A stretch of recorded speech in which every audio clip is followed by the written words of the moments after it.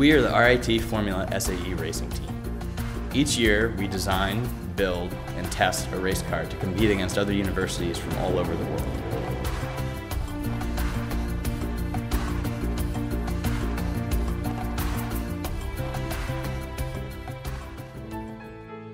My name's Tim Moran, I'm the chief engineer. I always encourage designers to explore the latest technologies so they can make the car the best it can be. Over the past few years, we've made a huge transition to using carbon fiber for structural components.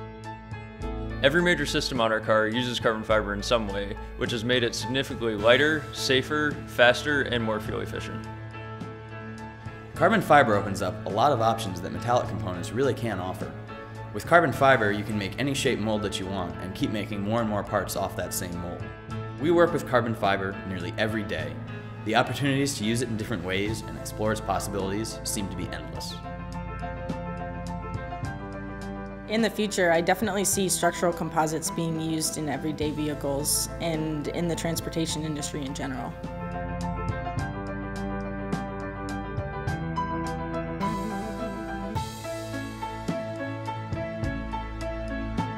Technology in the automotive industry is rapidly progressing, and I think that's leading to some great opportunities for young designers to really make a difference in today's technology and in the future as well.